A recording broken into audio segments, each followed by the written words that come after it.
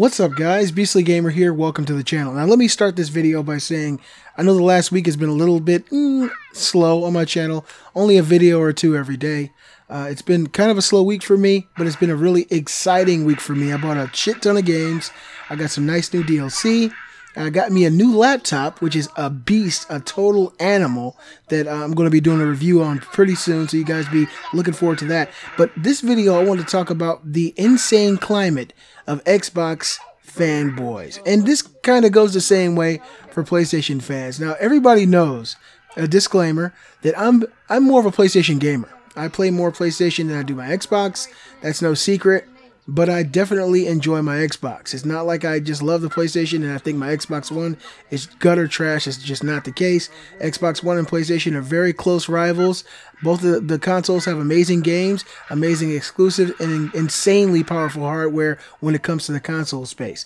But there are a group of people out there, mostly YouTubers, who like to live in the world of all falsities, or not so much all falsities. These people live in a world of absolutes, where something has to be either 100% right or 100% wrong, 100% good or 100% bad. And that's where the fanboy foolishness really grinds my gears. These people drive me insane. There are a certain group of YouTubers out there. You guys probably know them fairly well.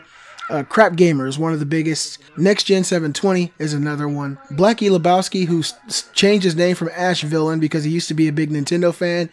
He was one of the Nintendo fanboys. Once he got exposed for the joke that he was, he deleted that channel, changed his name, and now he never gets in front of the camera, and he's Blackie Lebowski, an Xbox One fan. These people all have one thing in common, that everything the Xbox does is amazing, everything that Sony does is gutter trash and bullshit. So Crap Gamer is one of the captains of this team of rejects who only believe that the Xbox is amazing and PlayStation, everything they do is terrible. He's one of the most delusional YouTubers I know. I'm not subscribed to his channel. I'm not subscribed to Next Gen 720. I'm not subscribed to Blackie Lebowski. To me, you have to be a complete sheep to even follow these guys, because once you hear what they say, you know that it's bullshit. You cannot be 100% for one thing and 100% against another, regardless of what the climate is, regardless of what happens in the climate.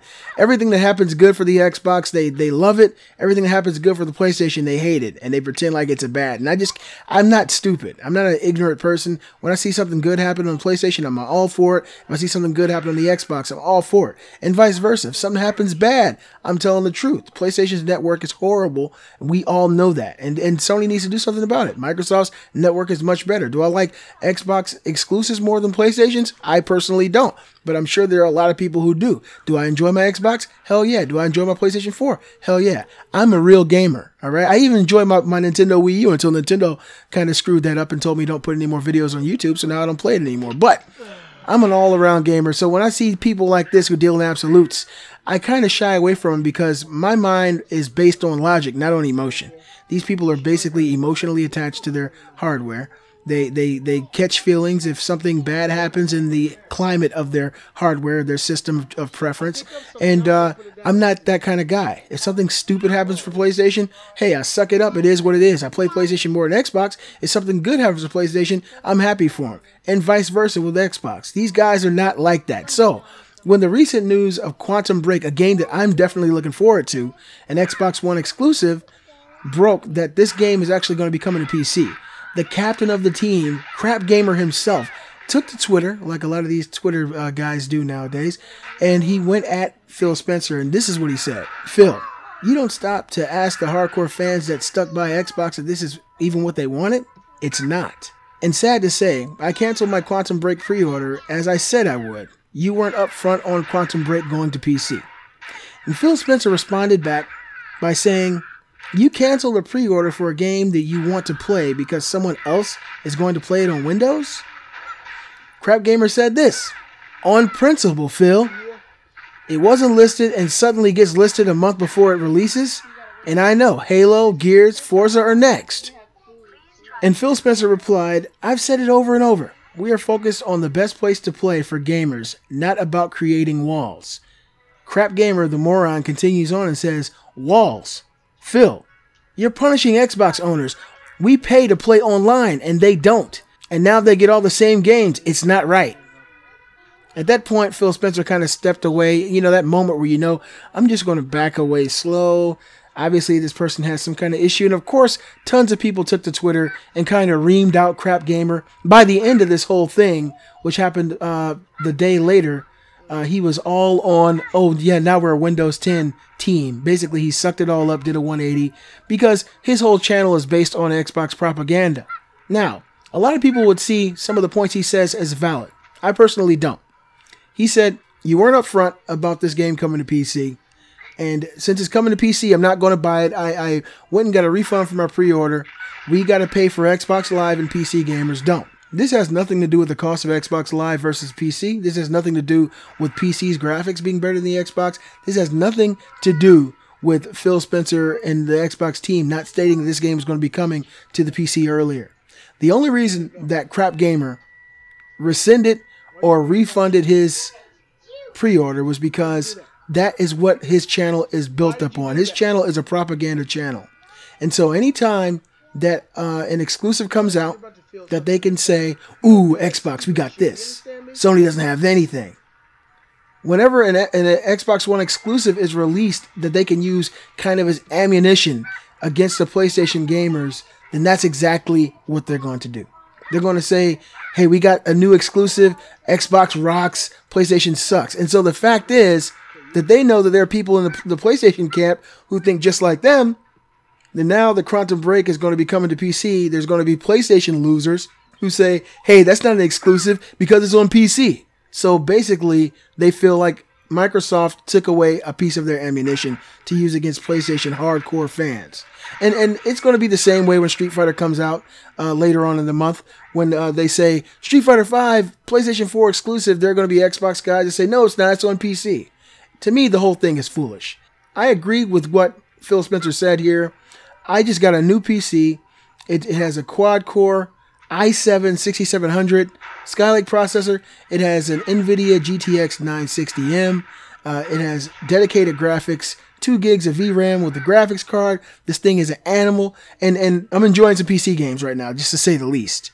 And so I know this PC can handle games as well as PlayStation 4 or Xbox One easily. I've tested it out. The thing is an animal. Am I personally a PC gamer?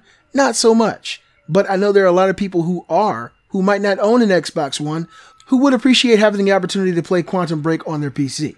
And vice versa. There are probably people who have an Xbox One who have a decent PC who would enjoy being able to play Street Fighter V on their PC. I enjoy and I appreciate the fact that these developers, these companies, are allowing more people to play. And like Phil Spencer said, I want to make Xbox the best place to play for gamers. I always play my Xbox on my PC. Now it's even better than before. But that's an extra option. How could that make any Xbox fan upset?